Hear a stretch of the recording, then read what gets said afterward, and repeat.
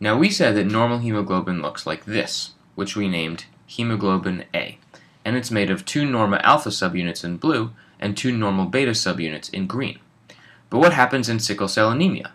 Well, let's represent it like this, and this variant of hemoglobin is called HbS, and it's made of 2 alpha subunits, 2 normal alpha subunits in blue, and 2 defective beta subunits in yellow.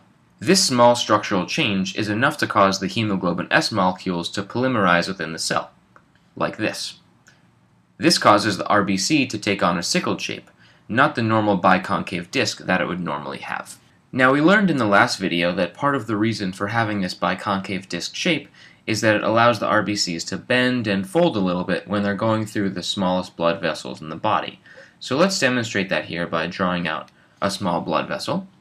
And in the normal condition, we have our biconcave discs, RBCs, that travel nicely down this blood vessel through the twists and turns and down into the rest of the circulation of this vessel.